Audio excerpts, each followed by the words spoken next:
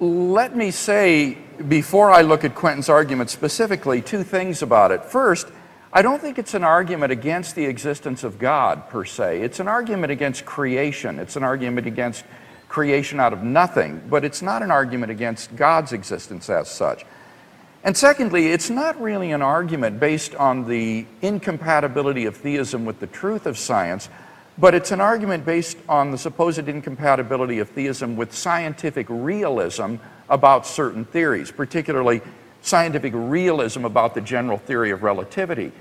Well, I don't think the theist need be committed at all to scientific realism about certain space-time theories. After all, the general theory is incompatible with quantum theory as well, not only with theism, if Quentin is right, so that one needn't be a realist about these theories in order to regard them as correct and accurate and making correct predictions.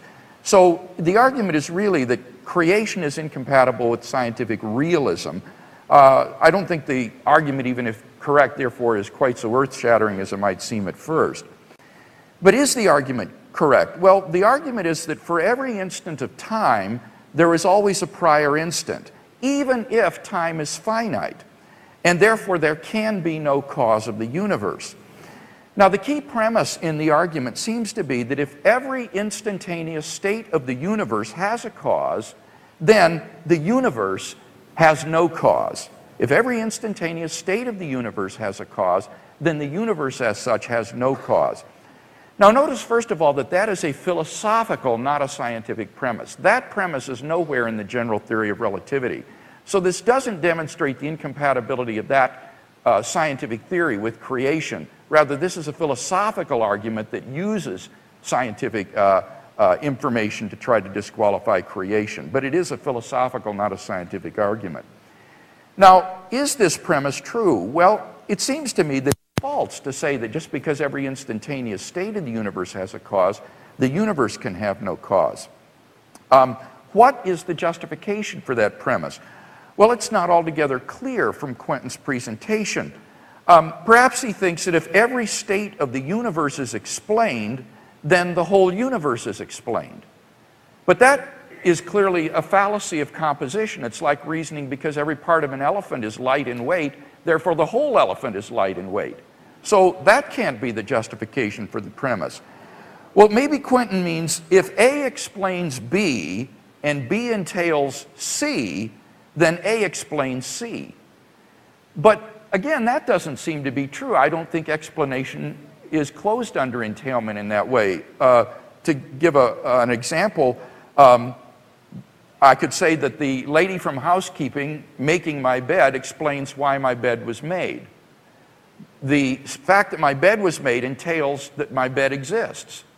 But does therefore the ladies from housekeeping making my bed explain the existence of the bed? Well, clearly not. So that won't work as a justification for this premise. And then consider the argument for the fact that the universe would have a cause. Whatever begins to exist has a cause. The universe began to exist. Therefore, the universe has a cause. Quentin's argument implies that the universe never began to exist because it had no cause. If whatever begins to exist has a cause, then the universe, being uncaused, never began to exist. But in what sense did it never begin to exist? Well, Quentin would say the universe never began to exist because for every state of the universe, there is always another instantaneous prior state. But I think that's just the wrong definition of what it means to begin to exist. To begin to exist does not mean to have a beginning point of existence. It simply means that for any temporal interval at which something exists, there is only a finite number of equal intervals prior to that. And it's in that sense that we can say that the universe began to exist. And therefore, Quentin's premise, I think, is unjustified. Finally, notice one odd anomaly about this argument. If it's correct, then nothing could ever begin to move from a state of rest. Because if something is at rest and begins to move, there is no first instant at which it's moving. If it's moving, then it's already in motion. It's not beginning to move. But if it's at rest, then it hasn't yet begun to move. So if for something to begin to move from a state of rest implies there is no first instant at which it begins to move. Rather, it just begins to move, and you can always analyze its motion in terms of these instantaneous states right back to the point of rest. In exactly the same way, the universe could begin to exist even if it lacks an initial instant or beginning point of existence.